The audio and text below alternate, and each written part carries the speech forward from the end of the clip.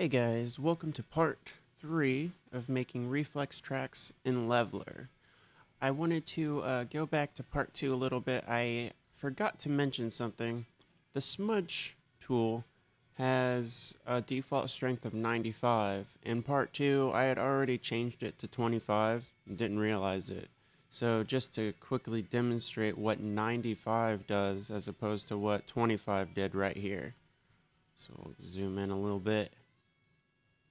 And as you can see, the strength is quite stronger than 25 was. So I like a more subtle approach to forming stuff, but I just wanted to touch on that a little bit, that I forgot that I did change the strength. So now that we got that out of the way, I'm going to now show our flatten tool, which is pretty cool. We'll just go ahead and select this whole thing here, and right over here our flatten, and we've got our 0 right here. That's what we want. We're going to pick our big brush and just erase everything here. So in this one, I'm just going to go over making a whole bunch of different jumps and just how to go about doing it. Okay. Looks like I still missed a little bit. Okay. So for this first one, I was thinking we'd do like a step up. So maybe our first part is like 5 feet. I'm going to switch to concave, add.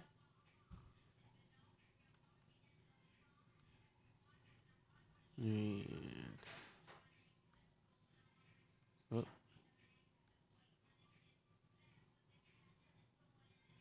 something like that. Let's move this back.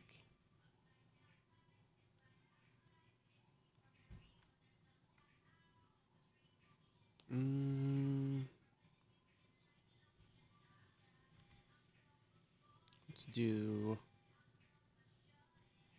a little bit shorter. There we go. And then, with still keeping the 5, we're going to go up another 5, except we're going to just kind of determine how far we want. Oh, it got changed to replace. I just noticed. Why did it just do that? Well, because it got changed to replace up here. And I didn't realize when I started making the jump itself that I was set to replace. So easy to do.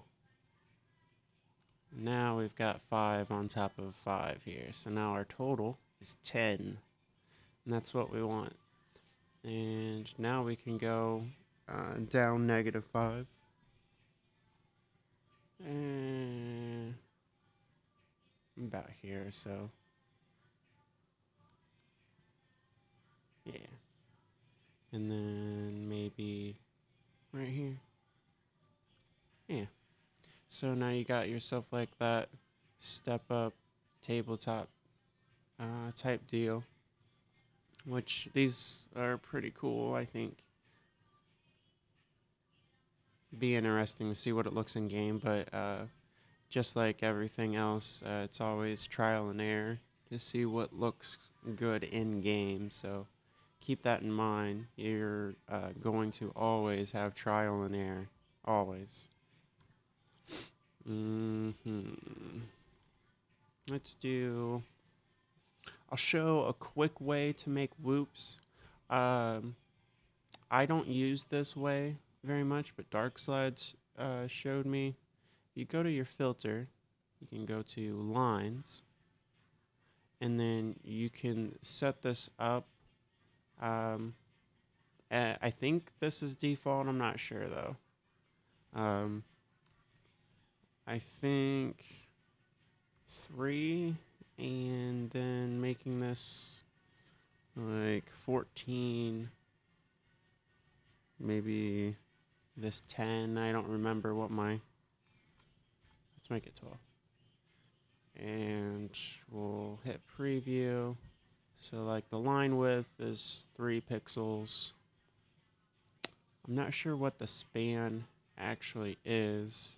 If it's from here to here being 12, that's very possible. And then the spacing is supposed to be like 14 pixels between each. So we're going to hit OK. And then I'm going to hit F3 for the smooth. You can also find it here in our filters, blur. You could do any kind of these blurs or just a quick smooth. And that's what we're going to do. And just keep doing it till they look like whoops that you'd see on a track.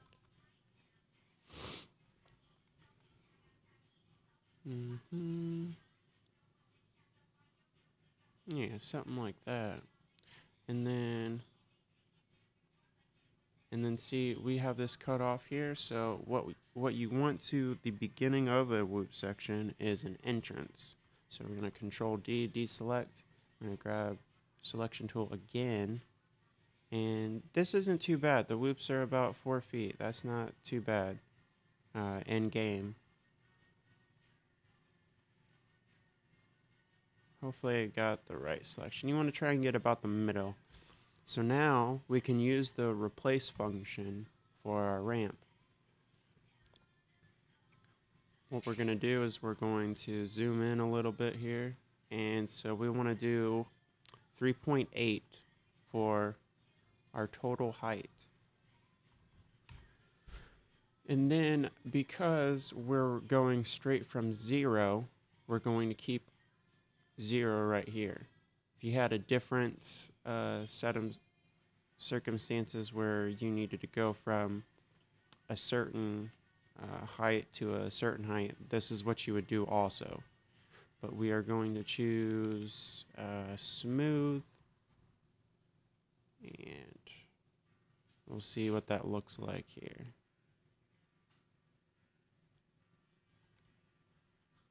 So I missed just a tad bit of the top. Just a tad bit. But you can always readjust.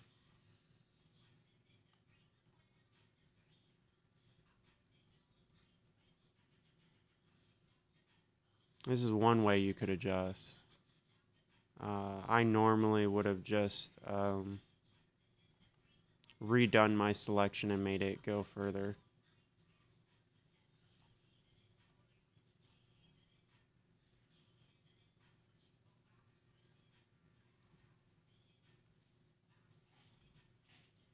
Oh, come on. You get that sometimes where you go to click on it and it sends you across the screen. But yeah, you want something like that where you have an entrance into these things. But that's one way to make them. Another way is to manually make them all by yourself in here. Or the method that I prefer is Photoshop. But that's just because I haven't used this method very much. So if I experimented with it quite a bit, I'm sure I could get the right settings, and you'd have instant whoops right at your disposal. So yeah, it's just something to decide on what you want to do. But I so far like making my whoops in Photoshop. So trying to think of the other things that I can show you. Not sure if I went over blur. I probably did go over blur on the part 2. So we won't worry about that. Yeah. I'll go over a few more things before I wrap up the video. um, you can go up here and look through your documentation, and you can find all kinds of stuff to learn. Basically, the stuff that I'm trying to show you, you know? Um, yeah, read this. I mean, it does a lot of things, and I still don't know everything. Um, let's do an addition to, say, like a raised section. We could even do, let's add to this whoop section, actually. I'll show you this real quick. So if we had this section, and say we want to make it so it's like a hump in the middle of it or something, we go to our tool, we're going to choose add, and we'll keep it smooth. And yeah, let's just keep it at 4, because we're adding 4 more on top of everything here. So the overall height, 4, it's going to be like 8 feet high total. So let's go to this whoop right here and try and remember it's right there. And then go -4. So, okay. I don't remember which one it was. I think it was this one. Yeah. And so now you can quickly add to stuff if you want to make something like that.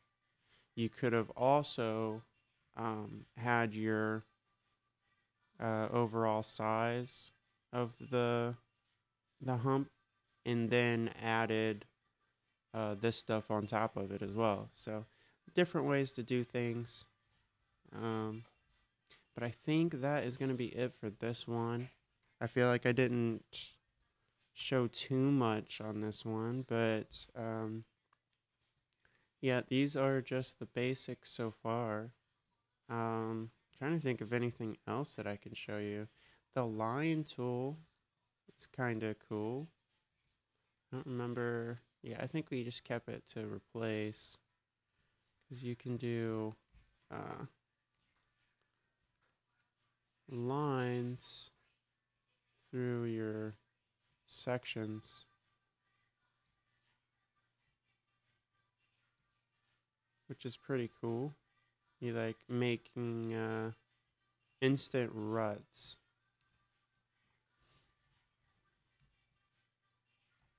And so like this doesn't look good right now, but if you do your selection and then hit F3 a couple times, you'd want to do this in moderation, of course, but you can kind of play around with it and start to get some stuff that's like this. So that's another way that you could do ruts if you wanted. Yeah, I almost forgot about that. So, alright guys, I will see you guys later. I'm not sure what I'm doing for the next video just yet, but probably something to do with Photoshop and going back and forth. So, see you guys later.